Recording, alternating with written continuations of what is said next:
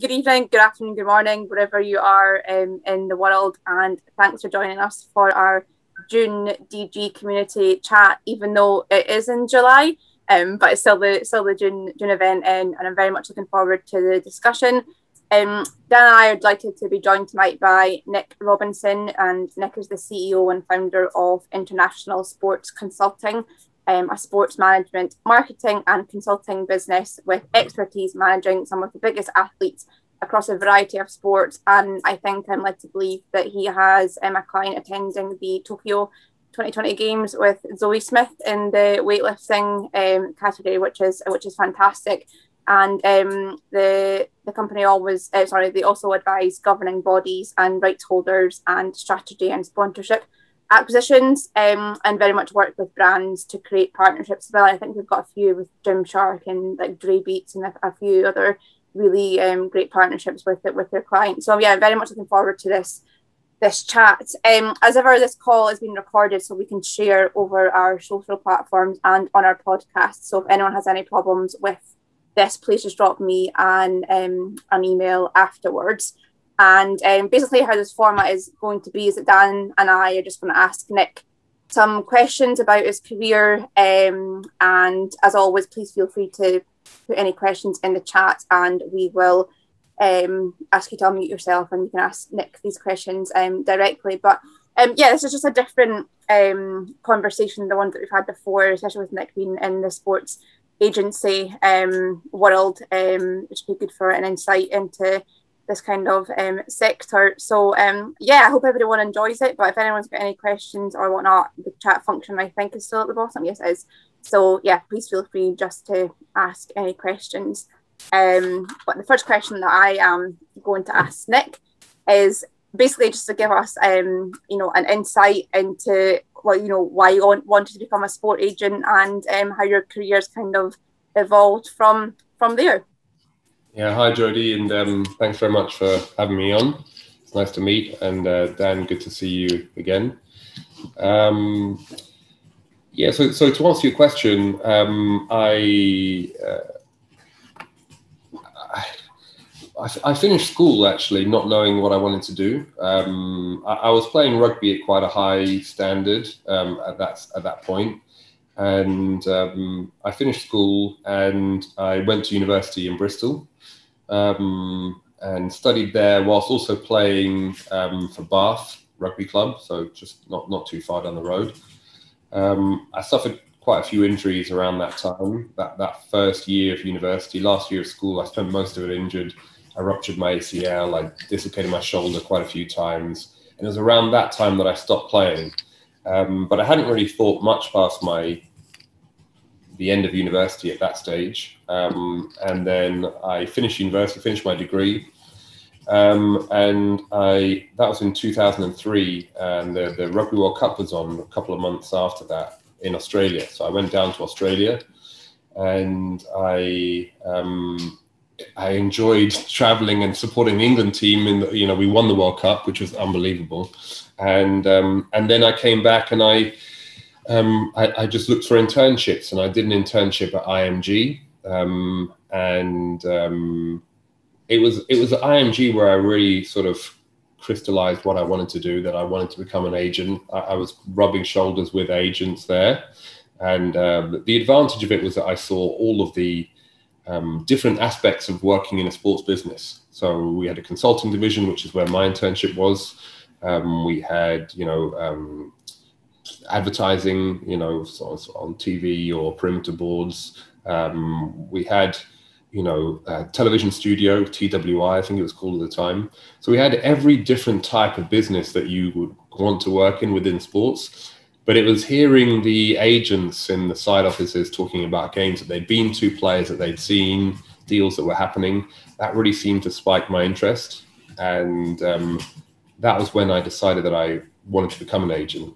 And then the challenge then was getting a job as an agent.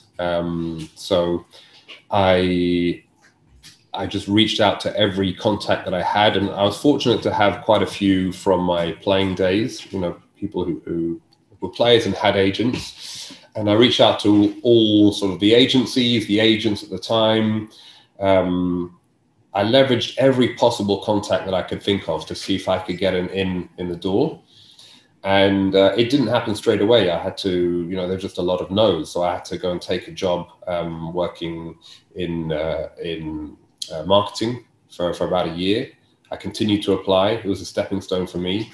And I got feedback from one of the agents that they wanted, it was good they had a sports background and that I had quite a few contacts that were players. But he was looking for someone with more of a sales experience, because ultimately, as an agent, you're selling yourself to the players, you're selling your players to the clubs or to brands. So he was looking for, the CV was good, but he was looking for more sales experience. So I took that on board, that advice and feedback, and I started looking for jobs within the sports sector in a sales role. So I worked for a company called The Sportsman, which is a sports betting newspaper, selling advertising for them. So I did that for a good year or so until that company, the newspaper, stopped existing. It didn't make enough money, didn't sell enough copies, so it stopped existing. But the whole time this was all just stepping stones. I was always still applying, trying to leverage whatever contacts I have, trying to learn about the industry, trying to find a way in. And the sports newspaper went under. And I needed a job at that stage because it went into administration, so we got no severance package, we got nothing. So I was maybe 24, 25 years old by that stage, and I didn't know where my next month's rent was going to get paid. So I managed to get offered a job in City as a carbon trader, and which was great. And at the same time, I was still pushing for jobs as a sports agent, and I had actually it seemed like a little bit of interest from an agent that said maybe they were looking to bring someone in on the commercial side to sell, to find sponsors for their players. And so I said to the trading company, I said, look, thanks for the offer. Let me just give you an answer within a week. Okay. So that was on the Monday. And or I think the Friday maybe, and I thought, look, I really, really want to try and get this job as an agent. You know, I've been trying for 3 years now, and I feel like I'm really close. And I don't want to take this job and then miss that opportunity. But at the same time, I need to pay my rent, so you know, I'm going to try as hard as I can for a week. And if I can't get it within a week, then I'll take the jobs in the City. And then on the Friday, on the very last day, I got the call from the sports management company, and they offered me the job, and it was on easily half or a third of the money of the job in the City, but I didn't hesitate. You know, that's exactly what I wanted to do, and I took it straight away. And I've often looked back at that time and thought that was a real sliding doors moment. You know, if I'd have taken that job in the City and, you know, let's say I'd had a good 6 months or so and done quite well and earned some money, I wonder if I ever would have come back down this route and ended up working in sports as an agent. And I don't know if that would have been better or worse, actually. But, you know, it was definitely a sliding doors moment. And that's how I began. And it's interesting, within the first couple of weeks, maybe even the first morning of being an agent, I was so excited. I had such a buzz. I had butterflies in my stomach. I was meeting the other agents. And, you know, I very quickly realized that this is what I wanted to do. I felt like I was ready to put all my weight into this and be super ambitious about it. And I sensed an ambition that I hadn't sensed before. I was, you know, kind of cruising before, really. I always felt like I was on a stepping stone to becoming an agent or being something else. Whereas this one, I just thought, this is what I really want to do. I want to make a success of it. And it took me to a new level of ambition and drive, because I realized how hard these jobs were to come by, and I didn't want to let that go. I knew I had to do everything that I could to keep this job. And the first 6 months, a year, are really tough, because, you know, you're 20. I was 25 at the time, I think. And I didn't really know what I was doing, understandably. I mean, I'd only just started the job, and I had to try and persuade players to sign with me. So immediately, you're not going to be able to sign. I mean, unless you're an unbelievable salesperson, you're not going to be able to sign players that are anywhere near your age group. As an agent, you're not going to, if you're a 28-year-old player, you're not going to sign with a 25-year-old agent who's younger than you and has just started out in the industry. So, you're looking at academy boys, 18-year-olds, 19-year-olds, and it's very tough, and you're kind of in a race against basically your boss's patience to be able to deliver. And, and so that was the time where I really had to pull out all those contacts that I'd kind of used up to try and get a job as an agent. I then once again was going back to them being like, help me get any players. Does anyone know anyone? Okay. Yeah. And then I just, I remember when I managed to sign my first player, it was funny. I was so nervous. But I signed my first player, and then I managed to sign his friend and another one of his team members, and I just did a good job. I was up in and around the club the whole time, and then it kind of went from there. But I've never really lost that ambition, to do well and be kind of happy with where I am since then. And that was coming up to 15 years ago, But that was the beginning, and I guess the lesson for anyone who's kind of thinking about joining or going down that route is, not to be too worried if you're, particularly for me, I finished university and I didn't know what I wanted to do, I really didn't. And even for the first year, I was sort of, I thought I wanted to be involved in sports, and I was okay with that. I was pretty relaxed about it. So I guess that would be my lesson to anyone is if you're a graduate, or if you're joining university or in university and you're not really sure, I wouldn't, don't worry about it. I think exposing yourself to many different people and industries and parts of industries is the best thing to do. And eventually you'll find something that really kind of grabs your attention, and you think, this is actually, I can really get stuck into this. I can really dedicate my time towards this. Yeah, that was really fascinating. And Dan and I have spoken about this before in terms of building relationships and reaching out to your network and spending time doing that. And from your own story itself and your own journey, that obviously worked for you to an extent as well. Like, reaching out to people that you knew, and in terms of they could help you as well. Dan and I spoke about that in great length, especially LinkedIn connections or attending events or conferences or whatnot. So it's good to know that put the effort in that way. Further down the line, these people as well may be able to help you in your time of need as well, which is great. And that's kind of exactly what you've touched on, which was fascinating. And it's good to know as well that you didn't necessarily know what you wanted to do from when you left uni, and you just explored different options and you found out what worked for you and what didn't, and then you took the risk on yourself and you took a choice for yourself, whether I go for this city job or whether I don't, and you believed in yourself enough that opportunity was going to come. And whilst you might have thought it may have not come, it did come in at the right time, and you just pursued it, and you've got that burning ambition to keep going. And I think that's key. And also, you mentioned that you've had a lot of rejections, a lot of no's, and success, it wasn't instantaneous for you either. Like, you've worked really hard at all these stepping stones as well, which I think is quite a good thing to acknowledge as well in kind of anyone's journey. Like, success isn't instant, and it's often the stepping stones that you take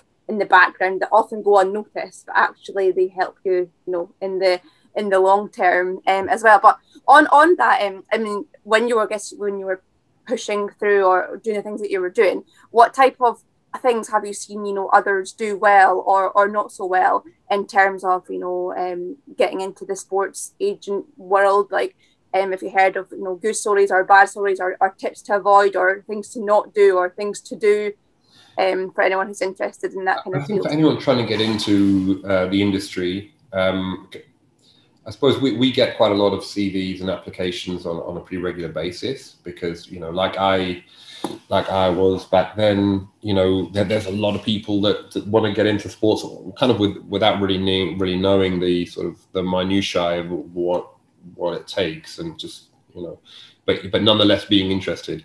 And the look, I think first of all, if you know someone that can make an introduction for you, I would 100% do that, because for whatever reason, it carries a lot more weight, you know. And sometimes, you know, that person, you know, might, you know, have an existing relationship with the person that's introducing you. They might owe them a favor, or, you know, for various reasons, they might give you, you know, 5 minutes of their time, right? But not everyone has that, you know. So in the absence of that, what I would do is I would when applying, if you're applying, you know, from a sort of cold email or cold perspective, I would try and make your application as relevant as possible to the company that you're working for.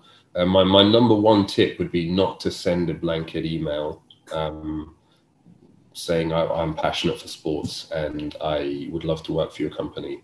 And I would also, you know, even if you're saying, look, I'm willing to do absolutely anything, I'm willing to make the tea, I'm willing to do this, you still these days need to go further.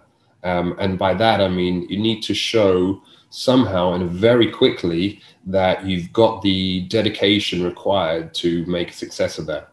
So how would you do that in a quick email? For me, the best way is to have shown research in the company, right? So show something that, you know, demonstrates you've already done a lot of reading about the company, and you're willing to put that time in to research the company, and offer a personal opinion on some aspects of the company, or how, for instance, you might help out in a certain area. And I've spoken to Daniel about this before, but, you know, we have got, you know, footballers, we represent rugby players, you know, Olympians, Paralympians. You know, the stuff that stands out for me is when someone says, you know, I love this campaign that you did with your, you know, British weightlifter Zoe Smith. You know, it really resonated with me for these reasons.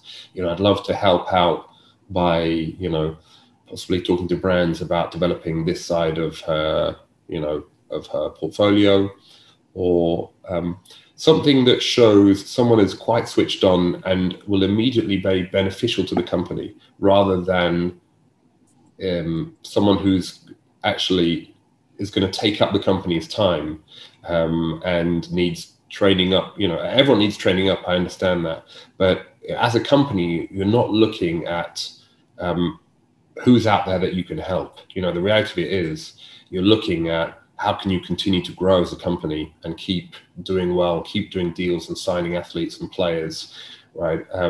There's such a limited amount of hours in the day. It's not appealing to be wanting to help lots of graduates kind of get their first rung of the ladder and develop their own career. You know, as much as, you know, part of what we do is that, it's not the first thing that jumps out, right, in an application. So try and put yourself in the eyes of the employer, and make yourself as appealing as possible to that company. You know, and I say this to some of my junior agents. I say, look, imagine when you're pitching a player to a club, right? Imagine if you're the manager of that club, or you're the sporting director, what kind of emails and CVs and, you know, communications do you want to receive? What's going to actually help you achieve your goals to win these games, etc. Right? And that can, you know, that's a big lesson that I learned, is to always try and look at both sides of every conversation, and what are the goals of the person on the other side of the table, and how can you help them realize those goals, whilst also, you know, getting your own, you know, what you need out of that as well. But you know, if you're not helping them realize their goals, then it's probably not going to happen for you. I think that's excellent Jodie, advice. On you go, Dan. I just would say that's absolutely amazing advice. I think you can apply that to every kind of situation in any job, whether it be sport agency or any like law job or anything else. I think that's fantastic advice. Dan, what were you to say? Sorry.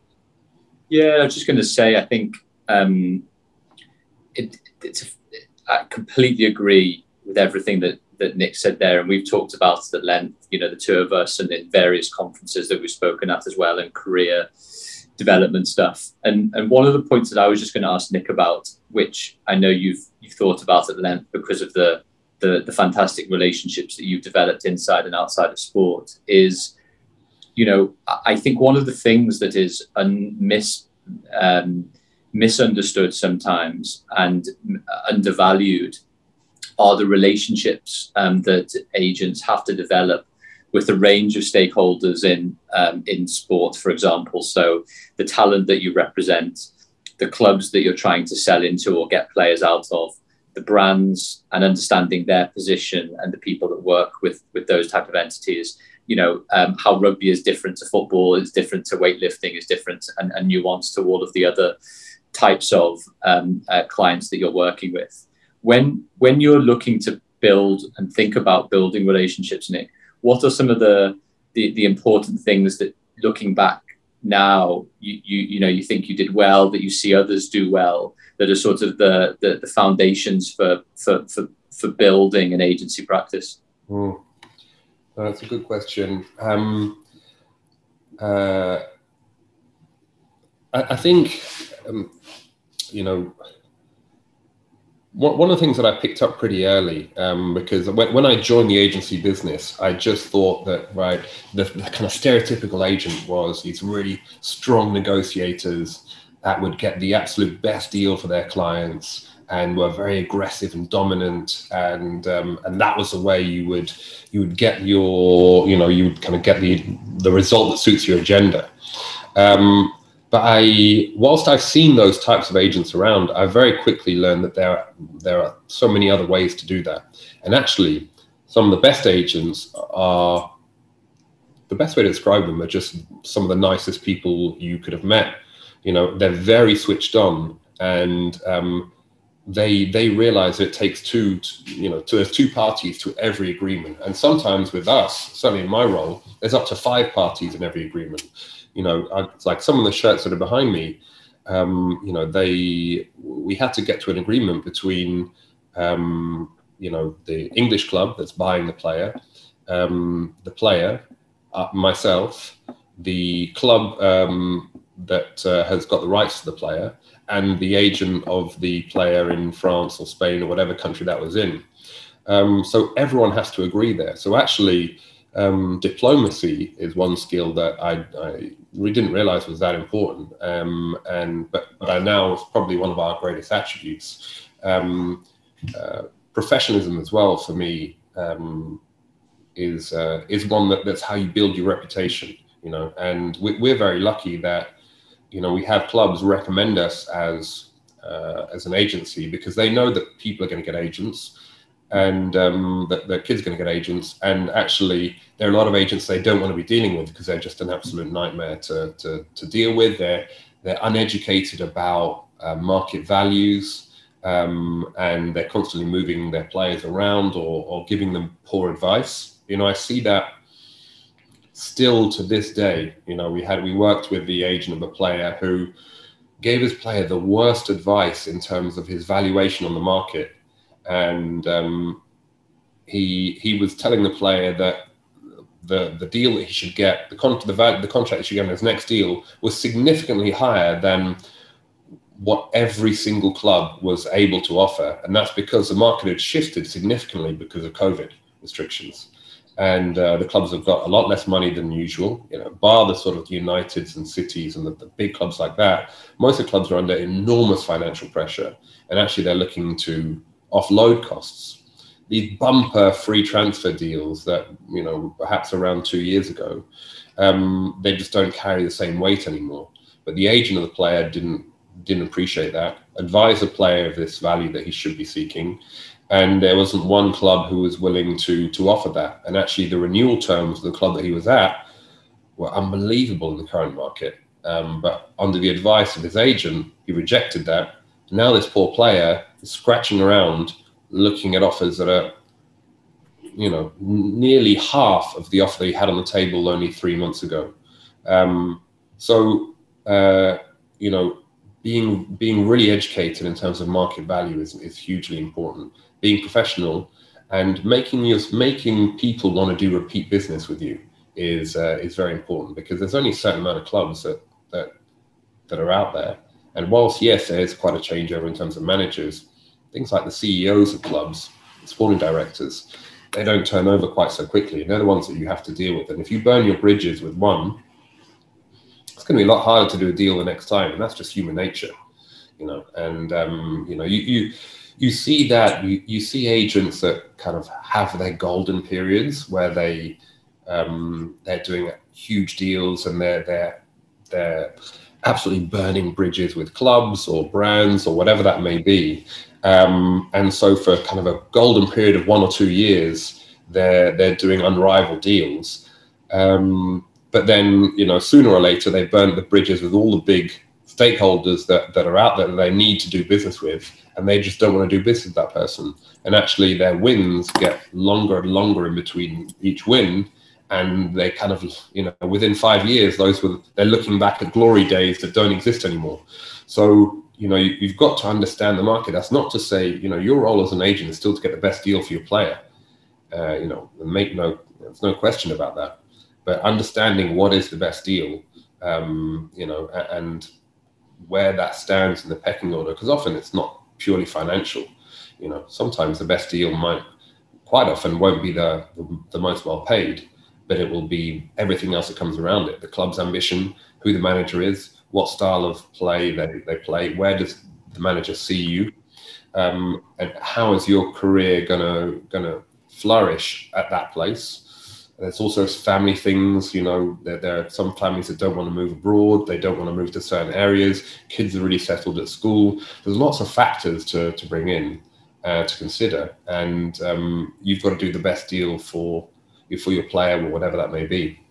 I'm going to just ask one more interlinked point on that, Nick, if I can. And just obviously in the meantime, for everyone else that's listening in to Nick's real words of wisdom here, please feel free just to raise hands, ask questions in the chat box, and Jodie will come to you in due course, because I think this is a really great opportunity just to dig into one of the detail with one of the, you know, UK and Europe's leading agents in a lot of ways for the fantastic deals that Nick has done. But Nick, if I could just ask one question, because I know you had a really interesting, we've had previous discussions on this, which is, you know, when we're talking about relationships, one part of relationship building or otherwise is sometimes having difficult conversations. I think it's probably fair to say that might be, just as you said, telling a player he's not as valuable as he or she thinks they are, having difficult conversations when disputes or things happen with clubs, or conflict with clubs generally, and looking out for best interests.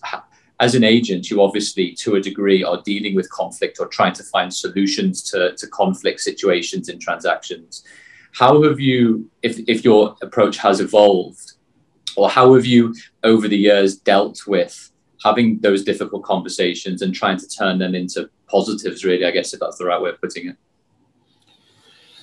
Yeah, I mean, it depends a lot on the nature of the conversation, really. You know, I mean, I had a tough conversation today where I told a player who's 33 years old that that's basically the end of the road. You know, he's on a free transfer. We were going to look at opportunities for him, and ultimately he hadn't played much in the last 18 months, quite a lot of injuries, and at that age he suddenly just wasn't appealing to clubs anymore. And the player was, you know, I don't think he was quite ready to accept that this was the end, and he now had to go and look at a different, you know, it's career part 2 for him now, you know, and what does the rest of his life hold? Because in his own mind, he's still the player that he was at 25. You know, he's still ready to do it. He's still got all the skills, and in short bursts, he can certainly do that. And you know, I actually think if he went to a club, then he would be valuable to that club. But the reality of it is, clubs, you know, they're not seeing the same side of the coin that you're seeing. They're just seeing someone who's 33, hasn't played in 18 months, has not got a good injury record, and it's just too risky an investment. So, you know, those are those are difficult conversations you have to have. There's been absolutely loads over the time. I once traveled to France with a club to negotiate a contract transfer for a player, and the club went in. They had the sporting director and the chairman went into the boardroom, and they couldn't agree. It was with the president of the club in France, and they went back and forth for 2 hours. They waited outside, and they couldn't agree. And then they left, stormed out and left, sort of very acrimoniously. And then myself and one of my French colleagues had to go in and basically kind of clear up that whole mess. And we managed to get a price that was mutually agreeable between the two parties. But, it wasn't an easy conversation, because the club were completely, putting their foot down on what their valuation was. But ultimately, we had to demonstrate to them that, this was in their best interests, and the alternative certainly wasn't, because the player's motivation wasn't there. We thought that this was the peak of his value, and there are certain factors built in, certain kickers that if he achieves certain things, there was a resale value. And actually ended up being a great deal for the club, because the player went to his next club and sort of plateaued a little bit. So, his value never reached what it was on that final deal.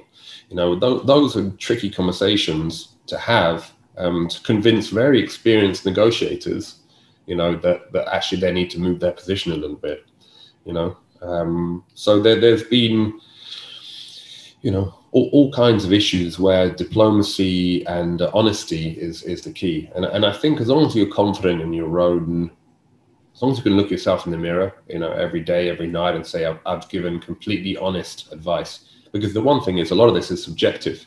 There's not, if it was an objective answer, it would be easy, but you're giving your own assessment of the situation. And, I think you have to be very smart about it. Try and put all the facts on the table, right, and then give your opinion. And often it's a player's decision in the end. So this is just my opinion, but you're the one who has to live with this. At the end of this day, I'm going to go back to my wife and kids, and then I'm going to go back into the office tomorrow. Your life is going to change dramatically based on what happens in this room today. So I think just being honest and transparent with athletes is the best that you can be. But by the nature of an athlete's career, not every conversation is going to be rosy. I think that's true, though, and I think the fact that you almost mentioned the word honesty alongside difficult conversations is key, because actually I think you almost get valued more as an agent or as a lawyer or whatever if you are honest with the other person, like with your client. Like, they're going to, I think they respect you more if they tell. Yeah, they might not like what you're going to say, but if you say what it is, in a sense of, this is what I think and X, Y, and Z, rather than them just thinking about what they think you should say, like you're saying what the fact that it is. I think that on reflection is good for all involved. Dan, would you agree?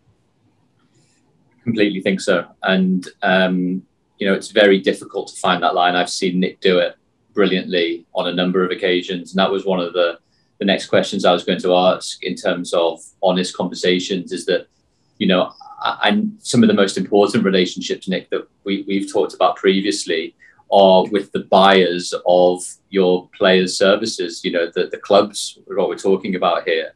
And in a lot of cases, it's sometimes difficult to get hold of clubs and develop those relationships with the decision makers, so that then, when you phone them because you think you got a player that fits their system, their style, their budget, whatever else it might be, that not only will they pick up the phone to you, but they'll take you seriously in those discussions that happen. And I recall one story you were telling me about a club whose sporting director cancelled on you in the last minute, but you still really needed to have that conversation with them.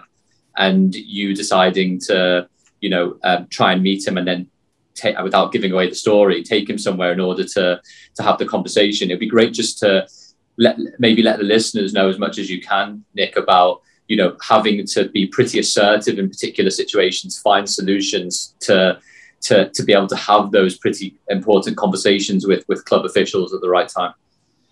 Yeah, no, are you referring to Uwe Rosler? I was going to let you talk. Yeah, exactly. That was what I was thinking about. Yeah, yeah, okay. No, I mean that was you know, and actually, Dan, you're excellent at this, but you know, you're very good at, you know, sometimes I come to you with a problem that we need to try and optimize, and you know, the attitude is always just finding the easiest way to get to yes, you know, I think how you say it. But yeah, that was an exact example. Uwe Rosler, I was trying to meet him for quite a long time. We had some really good players that I wanted to put into him. He was manager of Brentford at the time, though, now obviously Premier League. And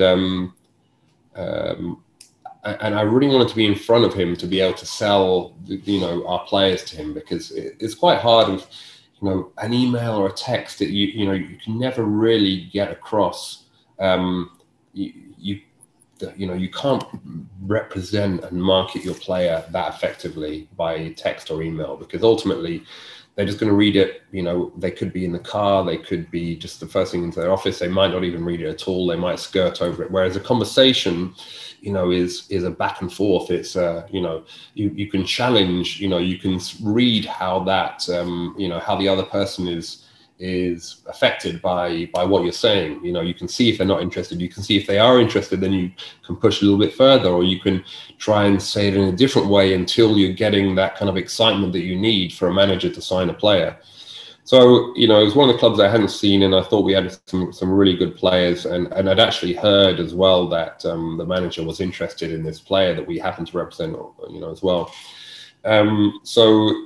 We were finally due to meet at the training ground, and then he called me really early that morning, said, Nick, I'm gonna have to cancel. I've got a meeting in Leeds. And I asked him, how was he getting to Leeds, you know? And he said, well, I'm going from the training ground to getting a cab in, you know, shortly to King's Cross, and then I'll take the train up. And I knew that Brentford to King's Cross is about 40 minutes. So I just, off the spur, said, look, well, I tell you what, let's cancel the taxi, right? I'm not going to take any time out of your day. I'm gonna get you to the station as efficiently as a taxi, but let me take you, right? So I drove to Brentford training ground, picked him up like a taxi driver, and then just drove him the whole way. But as he was next to me, I said, look, here's our list of players. You know, I'd love to talk you through some of them. And so we had basically our meeting, you know, in a car on the way to the train station, and he loved it because he thought it was very efficient, you know, and it was no one had ever done that before. But I think that's a good way of how you've got to be agile, and you've got to find ways to get your agenda, you know, across the line, because it's not, you know, no job is really easy. I mean, otherwise everyone would do that and make loads of money. But a sports agent in particular, you know, is very challenging because there's so many people who want to do it. You know, I think there's, I don't know, 2,500 to 3,000 agents now in England. You know, since they unregulated it, there used to be 500. You know, so you could argue that it's become 5 times harder just in, you know, 5 years than it used to be. So, you know, you've really got to find ways to win. And to be honest, for me, I quite like that because I, you know, as a former sportsman, you know, I always, you know, you're trained to win. You know, you train to win, you play to win. And for me, I love the challenge of it, you know, and I get a buzz off doing deals, and I get a buzz off signing players and representing them. So, you know, and I enjoy how hard it is, not every day, but most days. So, you know, I think you've got that in you. So if it's in your DNA, then it suits you. But, you know, like running out on a pitch, your tactics have got to be right, you know, and you've occasionally got to come up with some pretty unique plays to get the win. So about standing out though and thinking outside the box, because that, you know, that ride will always, like, I will always remember that ride. I will always remember that you did that, and it's all about just thinking about solutions to problems. Like, he cancelled the meeting, but you then thought, oh well, actually, how can I get my agenda across to him without disrupting his day? And you did exactly that by going to get him and then just using that. Like, I think that's a fantastic thing. That's a really good story. I'll give you an example. Daniel Geey. He once, careful what you say next, Nick, please. Be kind. He once flew to New York for one meeting, for like a half an hour meeting, you know. I mean, that is commitment. That is saying, right, I can see there's potential here. and I'm willing to go to a different continent for a half an hour meeting. You know, sometimes you're thinking, can I be bothered to go to Exeter? You know, this guy went to a different continent. So, you know, that's the level you got to get to. I'm not sure my carbon footprint was that great for it, but maybe that's a different story. It went very well, and, you know, I'm sure Dan will tell you, but it was worthwhile. Yeah, that one definitely was, actually, in truth. So, and some risks you take, though, some will work, some won't, and that's just part and parcel of life. Not every risk you take will pay off, but sometimes, you know, you just got to go for it, and if it does, great. If it doesn't, it doesn't. But without taking that step to that risk, you'll never know what way it's going to go. Mm-hmm. It's very true. Jodie, I saw we had a question from Casper possibly in the chat. I did. Casper, do you want to unmute yourself and ask Nick yourself, or I can read it out for you, whatever you prefer? Sure, yeah. Can you hear me okay? Yeah, Casper, that's perfect.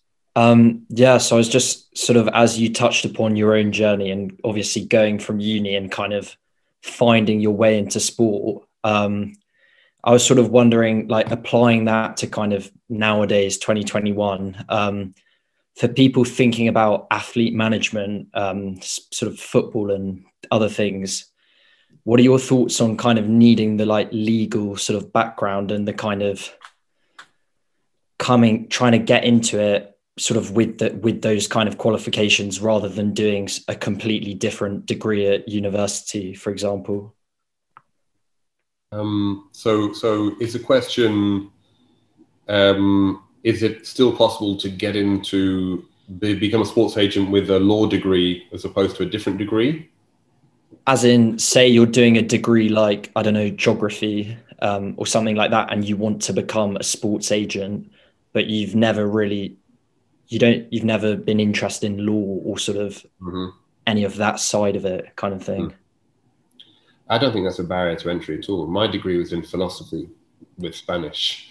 So, you know, it's more about what you do. You know, there are lots of graduates who apply, and you know, obviously, if someone's done a degree in sports business or something like that, then well, you think they've learned some parts of the industry, but I mean, there's still the sort of 90% of the industry that one has to learn.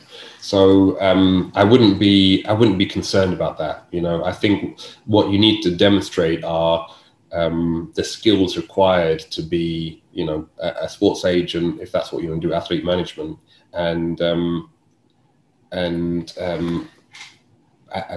basically your ability to execute that.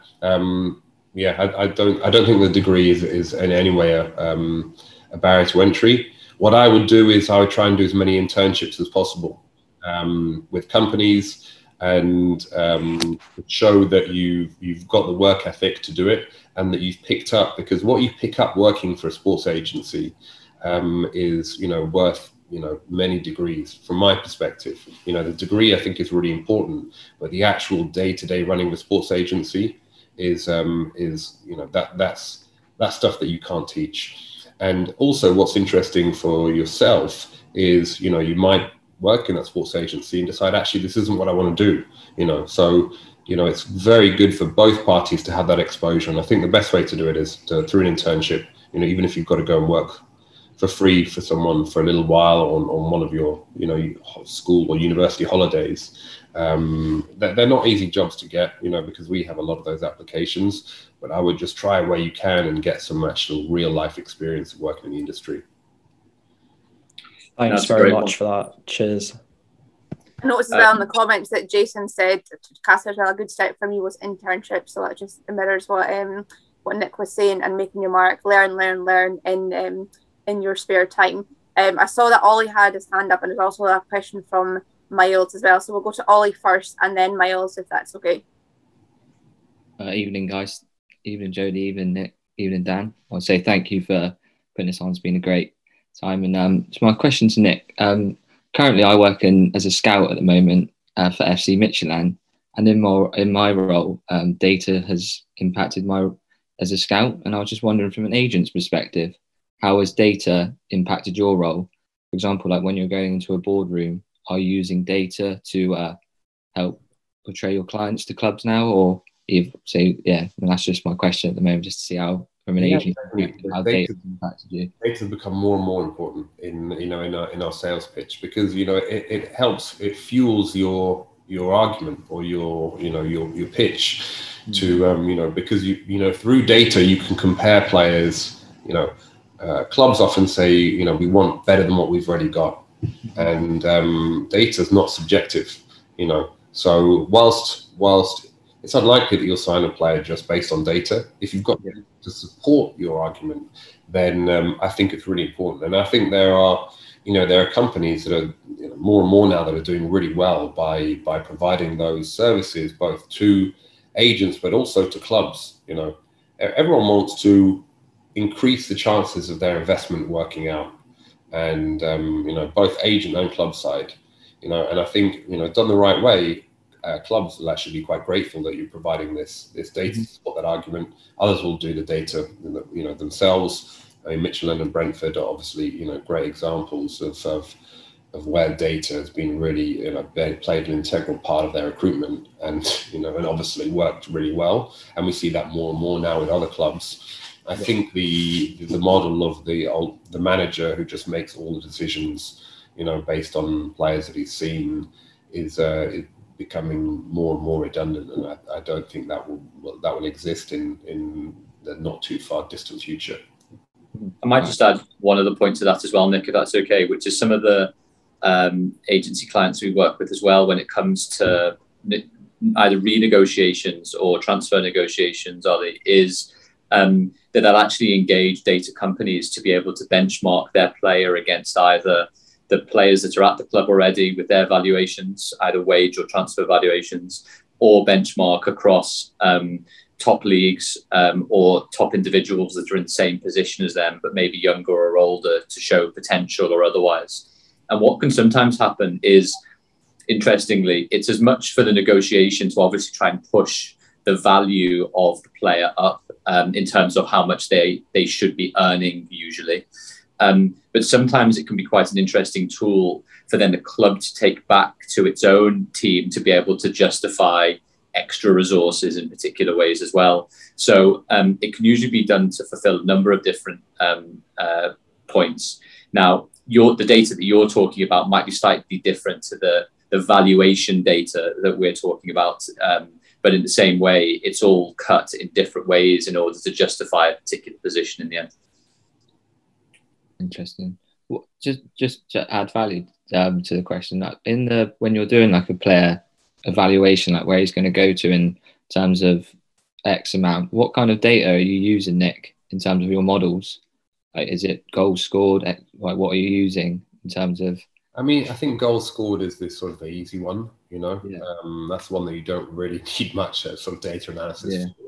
But, everything from, chances created, as a centre back, you're looking at all kinds of percentage of duels won, pass completion, clean sheets, every sort of part of it folds into one, more in-depth evaluation of a player. There are multiple things that a club will look for, distance covered for a midfielder, interceptions, all different kind of things, depending on what your narrative is for the player. All right. Thank you very much.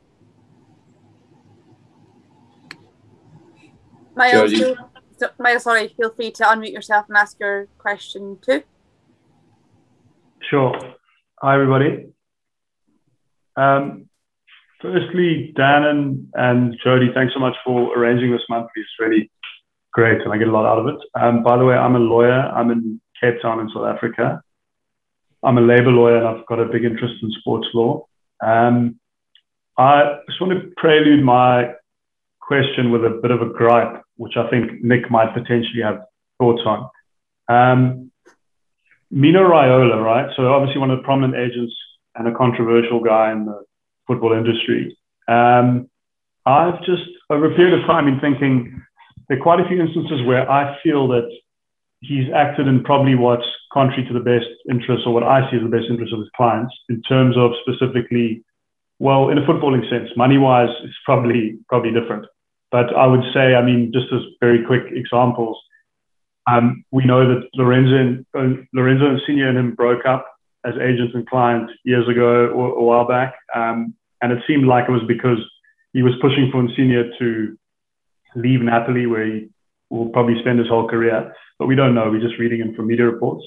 Then you've got like Justin Kluivert, who basically burnt bridges with the club where his dad played, and where, you know, interestingly, the next season had a fantastic Champions League run. He got shipped off to Roma and probably made lots of money, as did Mino Raiola, but I don't think it was in his best interest for sure from a footballing perspective. And now there's a guy, Brian Brobby. I've got a big interest in Dutch football, so that's why I'm mentioning that. But there's a guy called Brian Brobby. He's just left Ajax.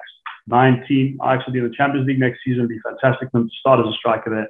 Anyway, that's that. But my thinking is that, you know, in these instances, I reckon, and we know Mino Raiola's got massive commissions, cuts out of deals, transfers, and obviously that's in excess of, as far as I understand, well in excess of what he gets in the case of contract extensions and so on. So that's my gripe, and I'm just wondering whether you have any thoughts on that in terms of, you know, the potential conflict of interest that lies there, and how that ties into the second part of my question, or what I wanted to raise, which is your thoughts on the potential cap on commissions. Thanks for the question. Mino Raiola is one that kind of divides opinion quite a lot. You know, I can see both sides to every argument with him, and I'll qualify this by saying I don't know Mino personally, but I've heard him talk, you know, a few times. I've heard him debate, you know, and put his points forward. I mean, I think where he's, you know, he's certainly controversial, and where he's, you know, he's put himself out there and attracted a lot of negative media attention. I think that's well documented. One thing I would say from an agent's perspective is he doesn't have, he's so confident in his players' desire to be represented by him that Mino Raiola is one of the few agents that doesn't have a representation contract with his players. So all of his players could leave tomorrow. You know, they could just go and sign, and there's plenty of other big agents out there, George Mendes, you know, Pini Zahavi. There's big agents out there, and they will all try and poach Mino Raiola's players. That's what agents do, particularly when they're out of contract. And yet, actually, compared to a lot of other agents, he doesn't really lose that many players. He's ruthless, certainly, you know, and that's possibly a culture thing that sort of gripes a little bit against, you know, against the certain cultures in certain countries. And he ruthlessly goes after the interests of his player, you know, whereas someone like George Mendes is a bit more diplomatic, you know, and sees the benefits of a more long-term relationship, you know. And if you know, for instance, Alex Ferguson has been a big fan of Mendes, you know, and he's brought some great players to him, and they've lost players, you know. Mendes has taken players away from United as well. But I think that's the sign for me of a good, well-respected agent is someone where you can take players away and still, you know, maintain a good relationship with the club. You know, as for you know, I think an interesting one, which I think you'll get people who come down on both sides of, is the Paul Pogba one was the one that really attracted attention in terms of him taking too much money. But what Raiola did is, you know, he obviously sat down with his client. He didn't want to agree the terms that Man United were offering him, and you know, they didn't have that long to wind down their contract, and they knew at the end of that season he was going to be a free agent. And you're talking about one of the most valuable players in the world, or potentially has the potential to be one of the most valuable players in the world. And you know, it was you know, he had such a strong negotiating position, you know. And I think what he said to clubs is, look, I'm bringing you this player, right, with one of the most promising players in the world. He's going to make you absolute millions. He's going to be great for your team. When you eventually sell him, he's going to make you millions, right? I'm bringing him to you, this opportunity to you for training compensation only, okay, which was, you know, £500,000 roughly. already he'd been worth, you know, several millions. You know, he said, look, I'm going to bring this player to you for next to nothing, right? What I'm asking for is when you do sell him for absolutely millions, that I'm just getting a cut of that. So I want 20% of that, I think he took. Okay, so I'm not asking for anything extraordinary now, but I'm asking for when you guys make millions for the player, this opportunity that I've closed with you, that I'm also not, you know, forgotten in this deal. And I think possibly because it was so high profile and because it was, you know, back to Man United and for so much money, you know, it just seemed like a completely ludicrous amount of money to take as an agent's fee.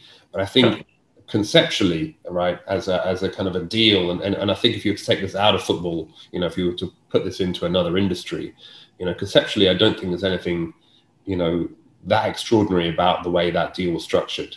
But you know, notwithstanding that, you know,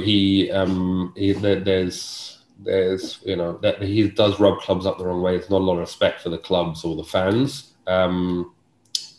You know, so I can see both sides to the coin with Mino Raiola. I certainly, as a club, wouldn't really want to be dealing with him because you just know eventually down the line you're going to have issues. You know, but the fact that he, you know, represents the big players and he does the biggest deals, you know, shows that as an agent he's pretty effective. Yeah, interestingly, thanks, Nick. That's really insightful. Really, really interesting. Interestingly, I don't know if you know Steven Berghuis, who plays for the Netherlands. He's going across to Ajax from Feyenoord, which is kicked up, and he's a Mino client, I believe, which is quite interesting. But I'm with you in terms of, like, if I could just say from my perspective, it's a bittersweet thing really, because I quite like the rogue side of Mino, but then intellectually, you know, some of the stuff he does is sort of maybe reprehensible a little bit. Maybe that's a bit too strong a word. Yeah, and I think I can see exactly what you're saying. And I think that's really fascinating. I forgot about that you know, that you mentioned about the fact he doesn't have contracts, doesn't have agreements in place with his clients, which is really, really fascinating. But I suppose the test will be long-term, whether we see in 10 years or whatever it is, whether he has established relationships in the industry, you know, which are still of similar value to what he has now. I mean, I know you mentioned United and Mendes. I know that Ferguson, I think it was, basically wrote off Raiola at one point, or at least the club did. And I know Ajax, which is where Mino Raiola really got his break in the early 90s, didn't deal with him for, I think maybe they are now. Like I know Ryan Kraftenberg, who plays for Ajax now, who's massive prospect, is a Raiola client, but for a long time didn't deal with him at all. So certainly burned a few bridges, but I suppose we'll see in the long term how it all plays out and what the impact's been of his moves and the way he operates. Yeah, I think the only thing that sustains him in the industry is the level of players that he signs and represents. You know, if he didn't have such world-class players, I think clubs would just, you know, just refuse with him. Yeah, no, that's brilliant. Well, look, we're past past, and it's gone very quickly. And but we always try and keep it to that amount of time, just so that Nick doesn't feel obliged to have to stay for too much longer, and then just to keep everybody on track. But if I can just then briefly say before Jodie closes up, Nick, I think that was an expert appraisal of a lot of the intricacies of the sports and football agency landscape that I think a lot of people wouldn't have appreciated and understood the nuances of. So I think it was fantastic hour spent. I learned an awful lot as usual, and you know, most importantly, we'll get this up on various channels, because I think these sort of words of wisdom are really great to be able to share far and wide.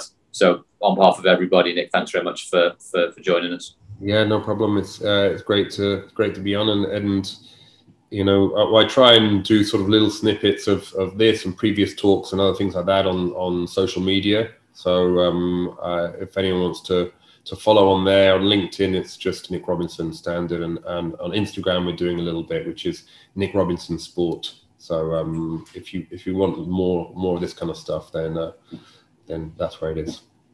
Yeah, I can only echo what Dan said as well, Nick. Thanks very much. It was really insightful, especially not for me anyway, for not even really being involved or knowing anything about a sport agent. That was a really quick overview, but really deep detail as well about the kind of life of an agent. So I'm sure everyone found it just as insightful for me. So thanks again for your time.